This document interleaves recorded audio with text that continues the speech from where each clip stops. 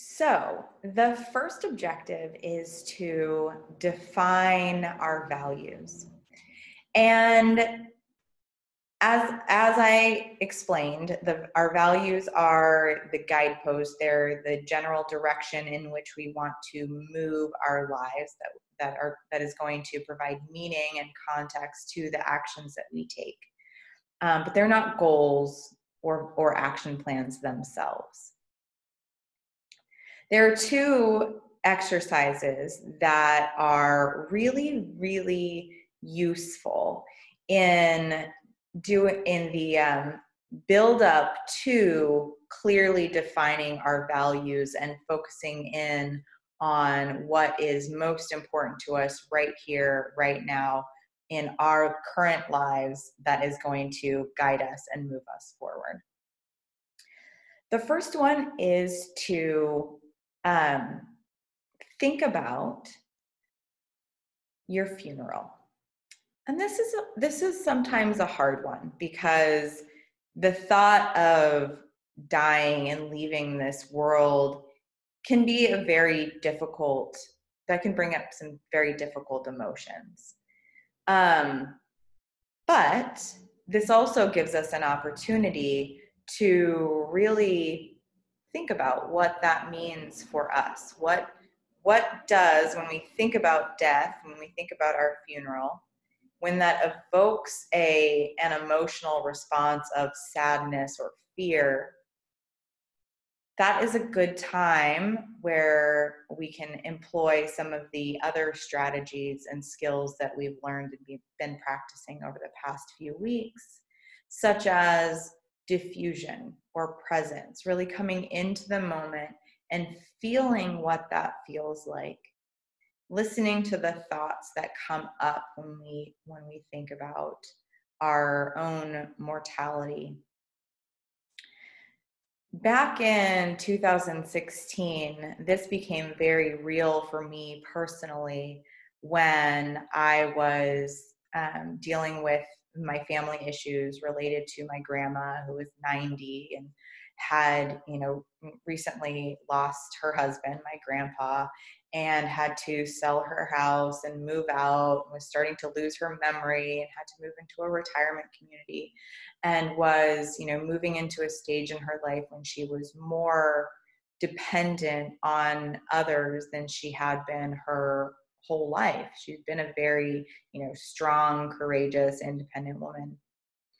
And that experience brought me more in contact with my own fears around aging, the aging process and your body breaking down and becoming more dependent on others.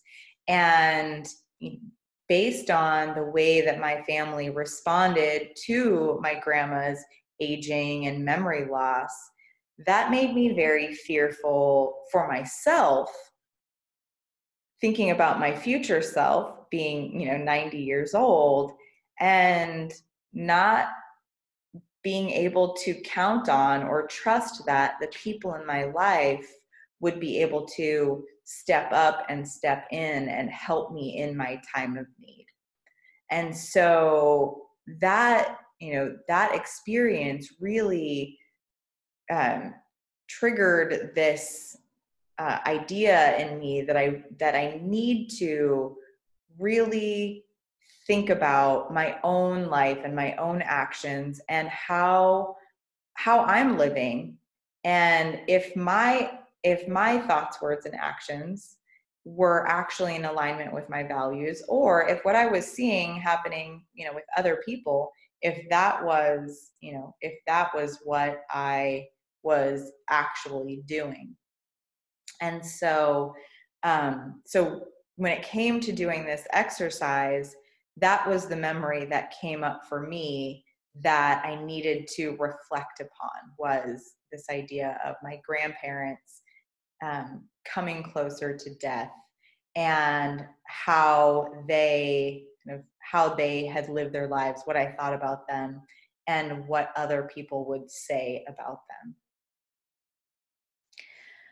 And so there are two parts to this exercise. The first part is to think about and write about what you fear people will say. So if right now you continue engaging in patterns of behavior which are mindless and not centered, not open, not engaged, what do you fear that people will say at your funeral about you?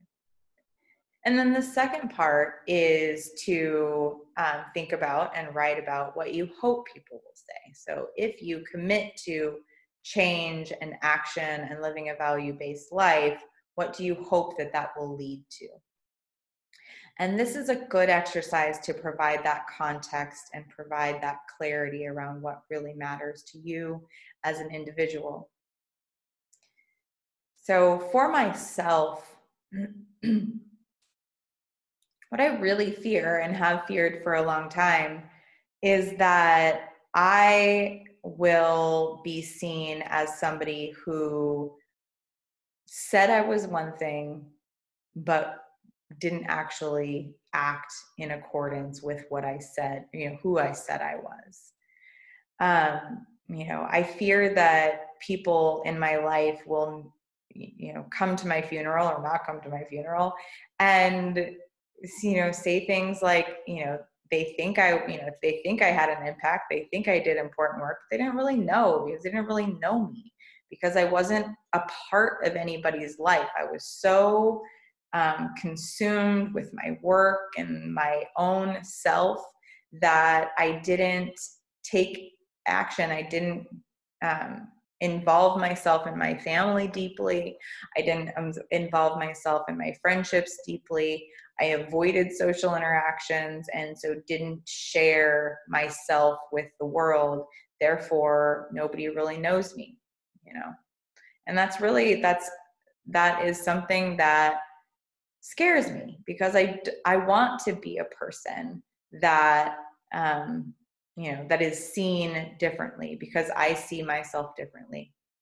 But when I really thought about how I am perceived and the actual things that I'm doing, not the things that I say that I'm doing or the things that I say that I care about, but the actual things, observable, measurable actions that I was taking really led me to this to this conclusion that really made my fear a reality, was that I wasn't acting in accordance with those values. I didn't go out and do the things that I said I wanted to do. And so my fear is that people would say that they don't really know me and that, I was busy all the time, but never really got anything done. And, I said I wanted to do all sorts of things, but never actually got around to doing them because I was too busy. And people didn't really know me because I didn't put any effort into building and maintaining relationships. But then I turn to what I hope people say and why, and this really brings up why this work to me is so important.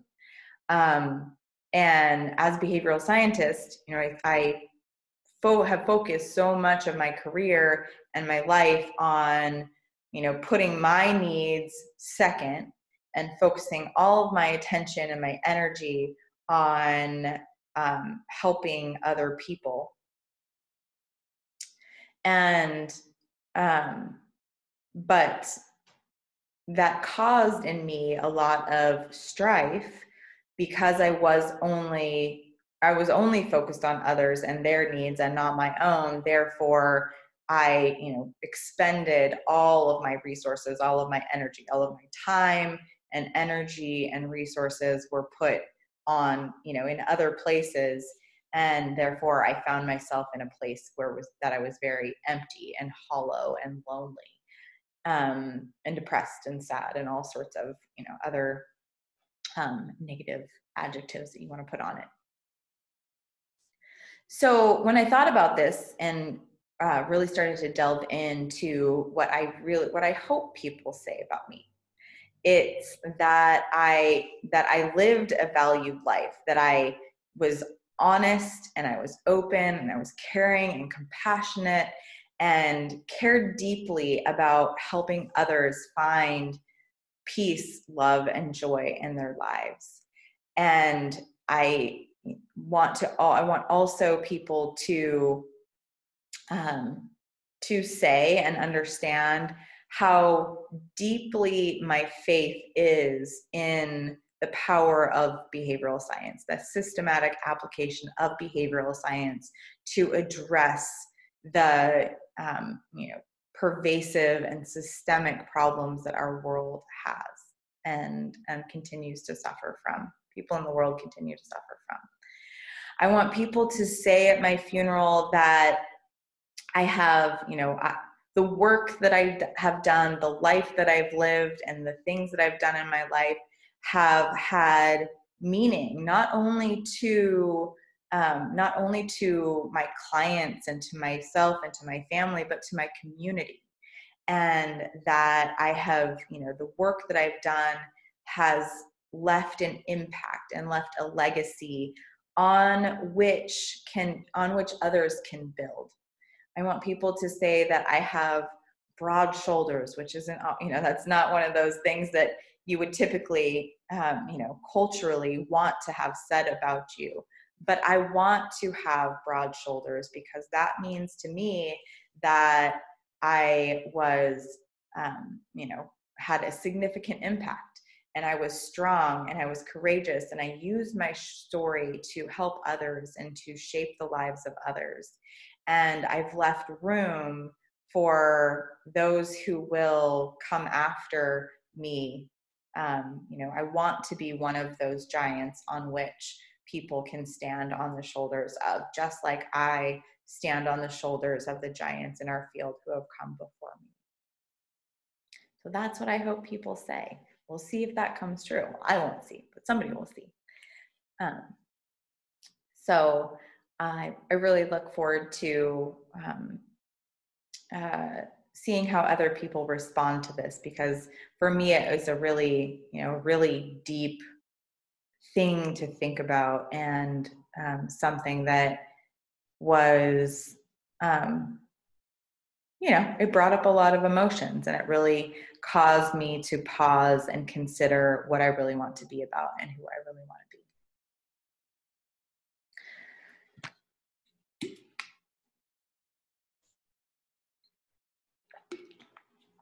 So the other exercise within this area that helps us more clearly define what our values are is to first consider each of the value domains and how they relate to our lives, and begin to think about and write about what are all of those things that hold meaning for us, and what are the things that we value within each of these domains. And so I have the 12 domains listed out here, and the first one is marriage, or intimate partnership, or intimate relationships. For me, it's marriage. And in this area, I really value open, honest communication, calmness, collaboration, constantly striving to improve upon yourself, and constantly supporting the other individual in your life, or in my life, to improve, and vice versa. This has been, this year I'm going on 13 years of marriage, and I feel that we have a very unique relationship, but it's one that I really enjoy sharing with others, because while we're not always completely open or completely honest, or we're not always completely calm. What we do have is an ability to keep things in perspective and use, a good dose of humor and laughter to make it through make it through challenging times and keep moving forward, because we care so deeply about each other. One of the coolest and the funniest things that I that we have done within our relationship, kind of especially as we have both started to go through the process of identifying our own values and being more aware of when we're absent from the present moment and how to come in more in contact with the present moment. One of the coolest experiences that I had with my husband was moving up to Alaska and being able to learn how to be more present in the moment, and then also understand and appreciate the challenges that we were being faced with and how we could help each other cope with those changes, cope with the challenges, and help each other move forward and move through them. And so we actually kind of came up with this really funny way to kind of help each other through the challenging times and really gamify our lives, because we were being asked to do things and being kind of pushed to do things that were completely out of our comfort zone.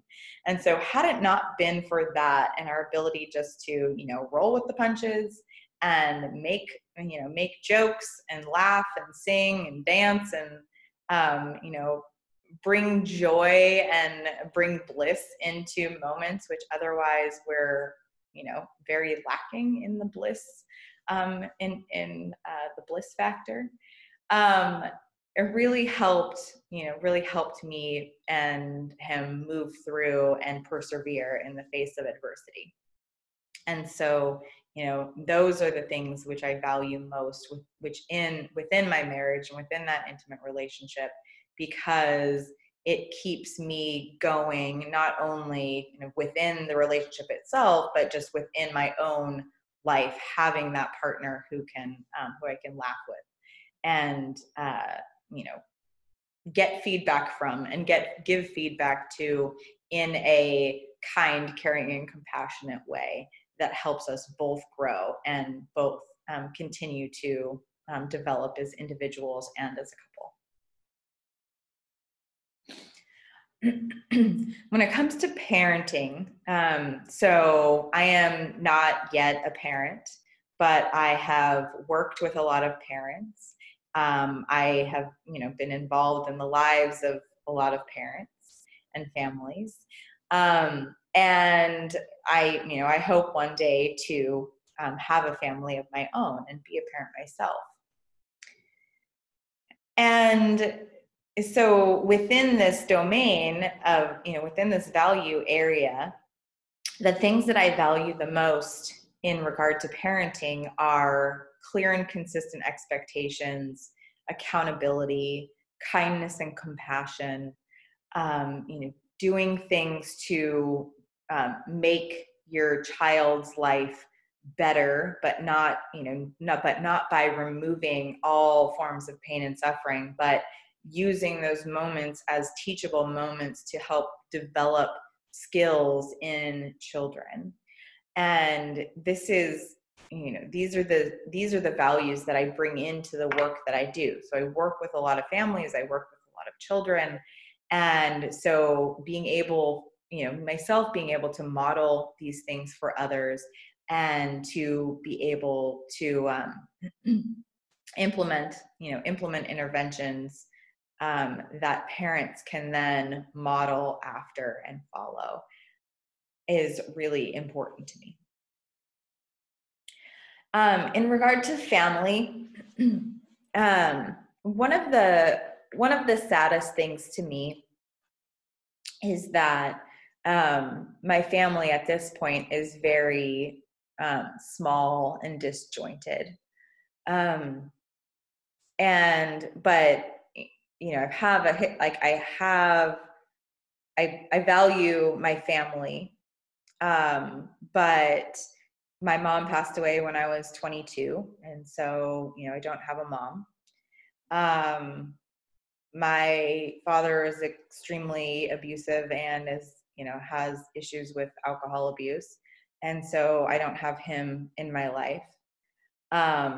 My brother is focused on his career and his family and is not a very, you know, kind, caring, or compassionate person. So I don't really have him in my life. The two people that I have connected with the most and kept the most in contact with were my grandmas. Both of my grandpas have passed away. But and now one of my grandmas, but those were, you know, those were the people that I kept most in contact with. But since my my eldest grandma passed away at 100 years old, and then my second grandma is experiencing dementia, it makes it difficult to connect with, you know, to connect with those family members. And so over the past couple years, I've really struggled because while I, you know, I have a wonderful partner who I can confide in and, you know, is my family, um, there hasn't really been anyone else in my family that I have been able to reach out to and to count on, to, you know, just be there when I need to talk, or if, you know, or anything like that. And so it's actually been recently in the past couple months, that I have developed a relationship with one of my uncles, who is actually my mom's brother and her only, you know, her only surviving sibling at this point. Um, and it was actually through the work of Afapwa that he came to understand who I was as a person. And we've been able to develop develop a different type of relationship where, and, you know, to a point where this week when I was struggling the most and, you know, began having a, you know, essentially a panic attack where I, you know, I didn't know what to do. I didn't know who to turn to. You know, my husband is wonderful, but, you know, we were having problems, but we were, you know, we're having an issue in our lives that, you know, he and I, have, you know, exhausted all of our potential solutions to the problem that we're facing.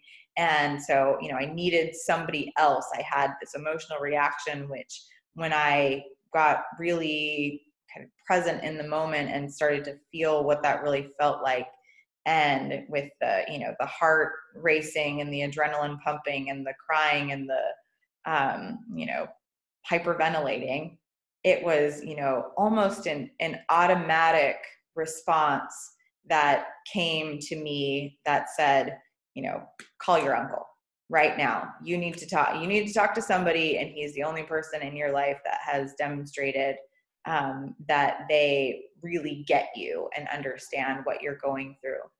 And it was, you know, it was such a wonderful experience for me, because previously in those times in my life when I didn't feel like I had anyone who I could turn to, I would, you know, go inside, cry to myself, and then stuff the feelings away, and then pretend like nothing was wrong. And this was really the first time in my life where I was able to, you know, use that lifeline and make that call and have that conversation and let it all out. The cries and the cursing and the, you know, the big emotional, like, tell me how you really feel about the situation. And it was so extremely cathartic for me because, you know, because I was actually able to fully express myself to somebody who I was confident would really get it. and not necessarily, I wasn't looking for solutions. I just needed somebody to listen so I could, say the words that needed to be said without stuffing them away, without pretending like it didn't exist. And through that conversation, I was able to, for myself, develop a plan, where before that happened, I was feeling rather, directionless or hopeless or without a plan. And that was really, evoked some negative reaction, negative emotional response in me. So with my family, I really value having somebody within my family outside of my marriage that I can count on, that I can call, that I can contact, that I can trust will be there for me and be able to help provide some perspective. When it comes to my friends and my social life, this is an area where I have consistently struggled, and where, I've always wanted to have friends. I could list off a number of friends in my life. But again, kind of going back to the funeral, what I fear that people would say is, I would invite all of these friends would be invited to my funeral, and they wouldn't have anything to say because they don't really know me. I don't keep in contact. I don't call. I don't really text. We barely keep in touch on Facebook. And so, most of my relationships throughout my life have been very shallow and very superficial. And this had a lot to do with the fact that my family moved around a lot when I was a child. And so, I'd have, a few years where I'd develop a relationship, and then we would move. And then, my child brain, like, I wanted those people to, call me and write letters and all of those things. But none of that happened, and none of my efforts were reciprocated. And so that was really hard for me, where I got to the point where I just kind of shut down the idea of even having friends, because none of my attempts were ever reciprocated. Therefore, I felt as though I had no value in my quote unquote friends' lives or eyes. And so it wasn't worth pursuing. But I do value, and I do want friendships and social relationships and a social life that is deep and meaningful and reciprocated and caring, and something that I can count on, people who I can share myself with, and who can share their selves with me. And because there's so much life to be lived, and to be lonely and not have people who care about you and that you care about, is really hard, and it can get very lonely feeling. In regards to my work and my career, the things that I value most are leaving an impact and positively impacting people's lives, and showing through my daily actions the power of behavioral science, and how it can positively impact this world. In regard to my education and training, the things that are most valuable to me right now are related to the things that are going to serve me in the future, specifically with regard to Action for a Peaceful World and for the Alaskan Oasis Wellness Retreat. So all of the, my values regarding education and training are in alignment with gaining more knowledge and expertise and expanding my scope of competence in regard to the things that I want to do in the future. And so that, those are my values that I'm following in regard to those. In relation to recreation and fun, I grew up in Alaska. I've lived almost constantly in my life, I've lived in places where I have full access to things that I would list out on my list, when somebody were to ask me my hobbies or I was writing them down, I would tell you that I love camping and hiking and fishing and mountain biking and kayaking and rock climbing and all of these things. I could list out, and snowboarding and all of these outdoor adventures and outdoor activities are of value to me. I love being outside. I love being in nature, exploring nature. But this isn't something that I have consistently lived in accordance with most of the time because I was too busy and I made lots of excuses why I couldn't do those things. Those things are of high importance to me and high value, is, getting back to nature and being outside and being in the fresh air and being in the out of doors and being physically active are really, really valuable to me. In the area of spirituality, this is an area that I have, again, struggled with my whole life. And as many people have had, I had some pretty traumatic and confusing experiences around organized religion as I was growing up. And therefore I pushed anything that had to do with spirituality and getting in touch with myself and really understanding who I am and, my place in this world, were things that I actively avoided and, like acted as if they didn't even exist. But more recently, I have begun to, and it's really been through the work of acceptance and commitment therapy and really gaining skills in relation to coming into the present moment, getting in touch with my thoughts and my feelings and my emotions and the physiological responses and my kind of default mode of active experiential avoidance. I've actually, I found a value in becoming more aware of the interconnectedness between us all as not only humans, but just inhabitants of this world in general.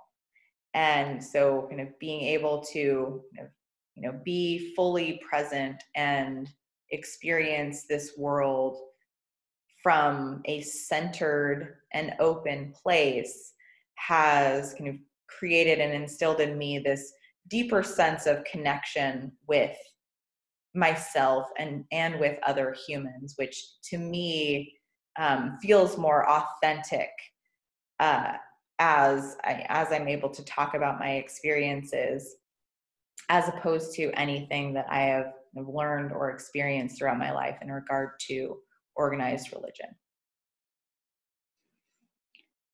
When it comes to my citizenship and community life, this is actually something that I wasn't very aware that I cared a lot about, because I was so focused on myself and my career and just the microcosm, which was my professional life. My understanding of my own community and my role in it and what I could do to positively impact things was very limited.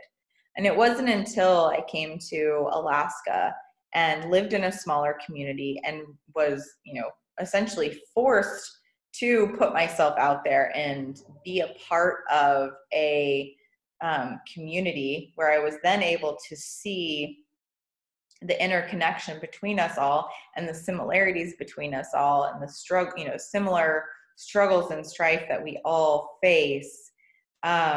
and kind of my place and my role within that environment, which came, which helped me really clarify for myself what really mattered and how I could utilize my story and my experiences to have a positive impact on my community in specific. In relation to my physical self and well-being, the things that I value the most are physical wellness, again, and nutritional wellness. So, and again, these are things that as I've watched people age, I've seen two paths. I've seen the, don't take care of my body, don't take care of my mind path, and where that leads. And so, I have someone very significant in my life who, my theory, my guess is that due to all of the stress and alcohol abuse and domestic violence, stuffing down of emotions that this significant person in my life has experienced, has she's arthritic from head to toe and is crunched over, and her hands are gnarled, and she's really stiff and rigid. And then I have another example in my life of, being my grandma that lived to be 100 years old. And she was like open and free and took care of her body and spent a lot of time outside and ate well, but wasn't overly critical about things. She just, ate things that were good and whole and that she enjoyed. And then, every once in a while she would treat herself. And so this has, being able to see the experiences of others and kind of their life trajectory and where that has kind of led them in their later years, has really instilled in me this value for physical self-care and mental health care, mental care, to make sure that I'm, doing yoga on a regular basis, and that I am meditating, and that I'm eating well, and, not over consuming food or alcohol or things like that, which are going to which might not have a negative impact on the short term, but they will have a cumulative negative effect. And so because I have learned the value of these things, those are things that are important to me and drive my life. In regard to the environment and environmental issues, the things that I care about the most are the ocean and the forests. I live on an island in Southeast Alaska, which is surrounded by ocean and is covered in trees. And so these issues are really important to me. And they're ones that I, try to pay attention to and take action on when I can and be involved. But is something that is not, at this point in my life, isn't really high priority on my list of things that I'm actively engaging in, but is something kind of in my life that I hope to one day be able to take more effective action in regard to.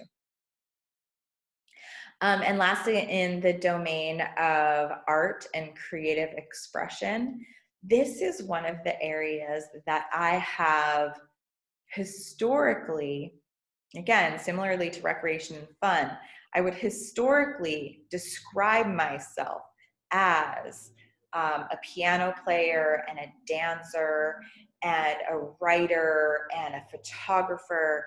And based on that description, you would think that I was, really good at all of these things and did all, put a lot of effort into doing those things on a regular basis. But the reality is, if you actually looked at my, actions on a day-to-day basis, I very rarely engaged in behaviors related to this value.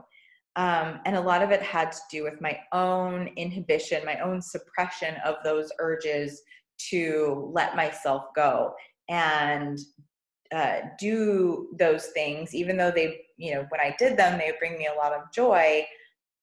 I used, you know, my work and my career and my busyness and my, you know, need for uh, money as an excuse not to engage in those things that actually kind of fulfilled my soul and myself as a human being, which has had in itself some detrimental impacts.